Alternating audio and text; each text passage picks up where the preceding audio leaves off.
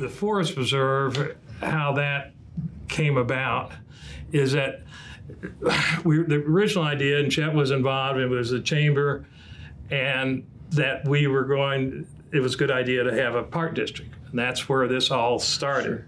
The problem was our first attorney, that was the attorney for the Chamber of Commerce, ended up misfiling. We didn't hear anything back for a while. During that time, somebody at Oregon, through some word of mouth, said Byron filed for a park district, and they didn't file properly. Then they came back, they filed, then they told us we filed wrong.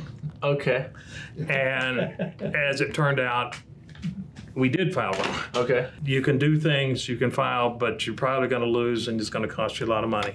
Was driving back the back way, and I see this sign, Severson Dells Forest Preserve.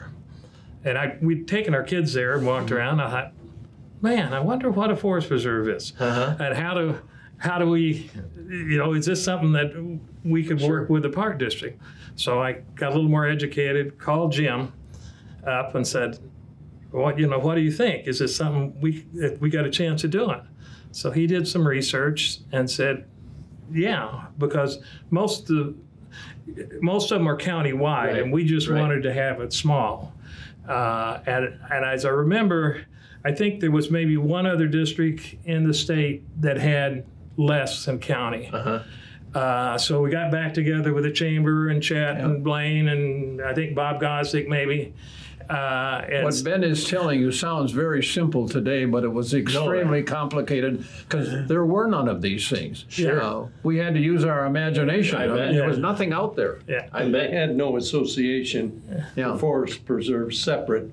Only the Park District Association was formed. Okay. And they were well-oiled. And so there was a lot of phone calls, and we said, okay, let's do it.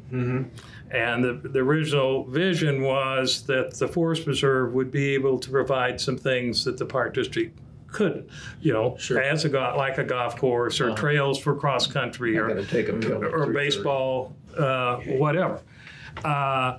And so the decision was to go ahead. We had Jim file the papers. And then really the hardest part then, it was you've got to get an election to approve.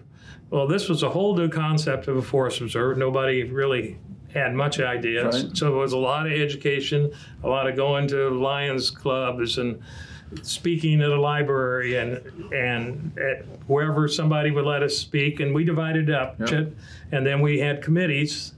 You tried to have a head of a committee for each neighborhood. It's a lot more work than it sounds like. Well, looking at your timeline, I think you had to switch gears somewhere in August of 1980, and then the election was in October of 1980. And so you're educating all these people in the whole district in 4 months. I mean, that's an incredible feat. I don't know how you'd do it.